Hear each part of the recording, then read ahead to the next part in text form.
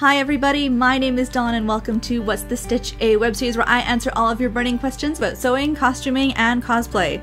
Today we're going to do a continuation of our History versus Media series, where I compare historically based TV shows to what people would have actually worn.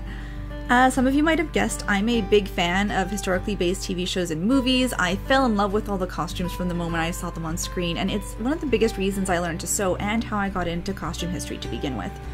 Of course, the more I learned about history, what people wore, and why they wore what they did, I realized that as incredible as some of the costumes in these movies can be, they're not exactly always what some would call accurate to the period that they're depicting. I know that this is often a deliberate choice by the costume designers or by the producers and directors, because these shows aren't actually intended to be historically accurate. They are dramas used to entertain an audience, so to a point, they do need to conform to our modern sense of aesthetic. For today's episode, I want to talk about Reign, a CW TV series that premiered in 2013 that follows the life of Queen Mary Stuart, otherwise known as Mary Queen of Scots, and her marriage to the French Dauphin Francis. I thought it was a really interesting design choice to hybridize the costumes. All of the extras and background characters are in generally historically accurate-ish costuming, with the young main cast in historically inspired and modern couture gowns. What I found very interesting was this was actually done intentionally as a way to highlight the differences between Mary and her ladies and the other members of the French court, with their more avant-garde sense of style being attributed to their age and foreign upbringing and their innate otherness within the court. The first dress I want to talk about is Mary's wedding dress from season 1. It is so beautiful. That white lace with the gorgeous illusion neckline and the sparkly beaded belt. It's elegant and romantic and princessy, and I would love to wear something that beautiful. In comparison, this is the real dress. Really the only thing that they have in common is that they are white and have long sleeves and a lace collar. White was actually the French color of mourning, so a white dress as a wedding was considered quite a grim omen, and it was quite shocking at the time for Mary to choose this for her wedding gown. Gowns worn by ladies of the court in the mid-16th century had high ruffled collars. Often they used large hanging sleeves and thick gold chains to showcase their wealth and status. As was actually a point of wearing white to begin with. This was another reason that wearing white gowns was super rare for most of history, purely because it was dreadful to keep clean, as you generally couldn't wash these gowns very often. As you can see, there is quite the difference between them. Reign uses quite a lot of modern styling. You see a lot of characters, particularly Mary and her ladies, in sleeveless or even strapless gowns. A lot of them were actually taken quite literally straight from the Alexander McQueen runway. They use a lot of brocade and lace, which marks them as wealthy, but bare arms and shoulders at the time would have been seen as completely scandalous. 16th century ladies tended to be fully covered with high collars and long sleeves. The bodices themselves often had low square necklines, but they were often paired with a garment called a partlet. This is a sleeveless garment of linen or silk that could be worn over or under the bodice. Black velvet partlets were actually in high demand among the upper classes, so you see that a lot in portraiture. It was very common to match the partlet to the sleeves with backwork embroidery, which was also super expensive, as this was done with a kind of iron oxide to dye them. This is why not a lot of examples of those still exist in museums. Most elaborate partlets were made of a latticework of pearls and jeweled beads, which we're going to see in some later examples. Of course, not all the gowns worn in the series are modern. Sometimes they put the ladies in something more vaguely historically inspired, but they are much more storybook princess look than Elizabethan lady. Most women of the era wore their hair covered, usually with a heart-shaped bonnet. Here we have an image of Mary herself wearing a bonnet of open-worked white lace. Leoman's hats were also popular. Hair was often pinned up and back, and rich people often dressed their hair with jeweled pins, feathers, and glass ornaments. In comparison, we have the ladies of Reign, who often wear their hair down and uncovered.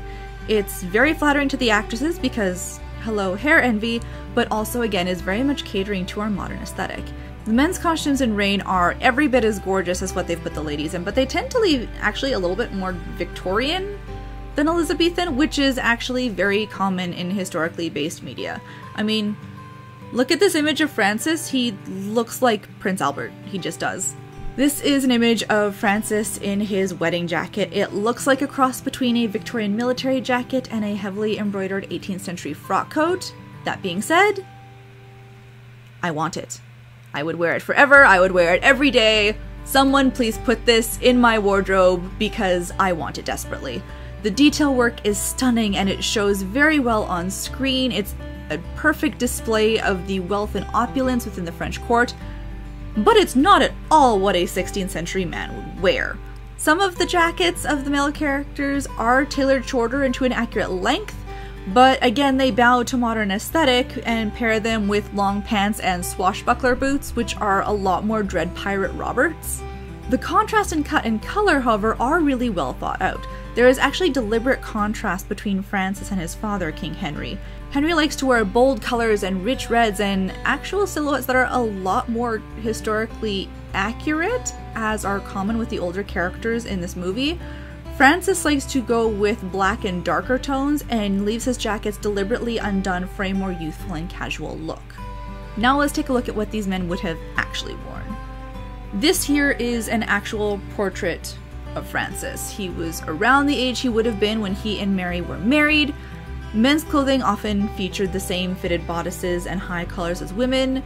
The doublets were shorter and they usually had a kind of peplum flaring from a basque or pointed waist. This here is a full body portrait of Don Carlos of Spain. The doublets are worn with breeches, which are these short poofy shorts, and long hose. At the time, the shape of a man's legs was considered particularly attractive, so hose had to be fitted properly to showcase the musculature of the calves. Now, Francis's mother, Catherine de' Medici, is a particularly interesting character both in the show and in reality. Her family was a powerhouse in medieval Europe, and Catherine was known for being quite a strong and influential woman in her own right. In Reign, her gowns are incredible. They tend to be a lot more conservative than the court ladies, and somehow look actually more like a medieval houppelande, like a long surcoat that belts at the waist, and so now we're going 2 centuries backwards instead of a few centuries forward. Like the other lady, she's wearing her hair uncovered, but she's got her hair pinned up in a more 18th century or even up to Victorian style.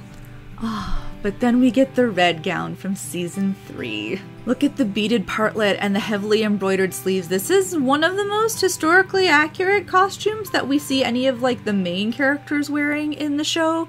But as you can see in comparison, even this falls short of what the real Catherine would have worn. This gown would have been made of several meters of black silk velvet, was beaded head to toe with gold and pearls. It would have cost a king's ransom to make and would have been incredibly heavy to wear, even without the fur oversleeves. Alright everyone, that's all we've got for today. I hope you've enjoyed the look at the costumes of Reign and the fashions of the mid-16th century. If you did, give it a like and subscribe to be notified when I post new videos. Are there any period TV shows that you really enjoy? Let me know in the comments and I will feature them in an upcoming video. Thanks everyone, and I'll see you all next week. Bye!